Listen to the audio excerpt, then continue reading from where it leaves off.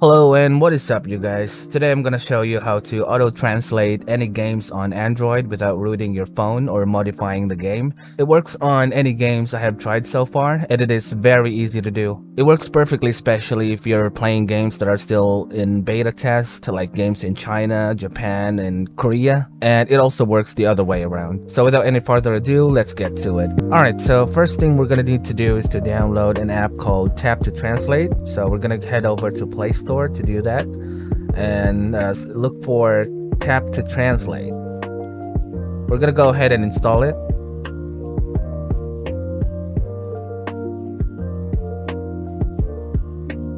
All right, launch the app, and before we go ahead and start using the app, let's just go ahead and download the language that we need to translate in English from.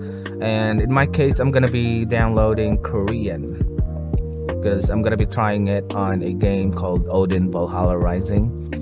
So I'm gonna have to download Korean for that. Alright, so before you can go ahead and start using the app, you need to grant it permission to run over or to display over other apps. So to do that, let's tap on the switch icon or the power button right at the top of the screen, upper part of the screen, and tap settings.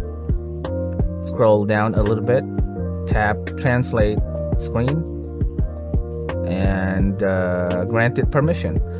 Now once you have already done that, let's go back to the main screen of the app and let's go ahead and start using it.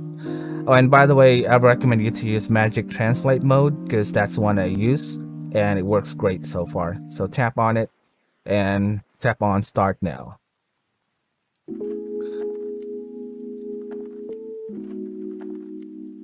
Alright, so let's go ahead and open up the game. Let's just move the overlay icon a little bit to the side just so it won't block the screen.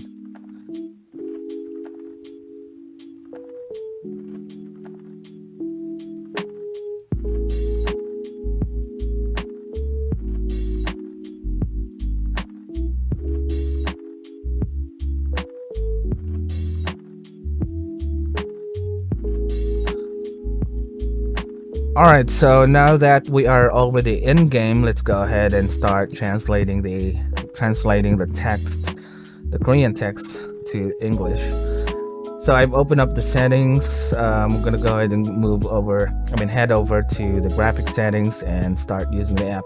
To do that, you're gonna have to move the overlay icon over to any part of the screen actually, and then tap on it. There we go. That's instant translate right there, my friends. Alright, let's try the game settings. Tap on the overlay icon. There we go. Instantly translated. And for the in-game user interface, let's try translating that.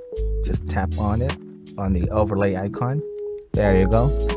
Alright. Pretty easy, right? And that's exactly how you do it. Very easy. Now if you found this video useful or helpful or informative, just go ahead and click the like button below. Put some comments down below in the comment section, and as always, thank you so much for watching, guys. Subscribe to the channel and see you soon, friends.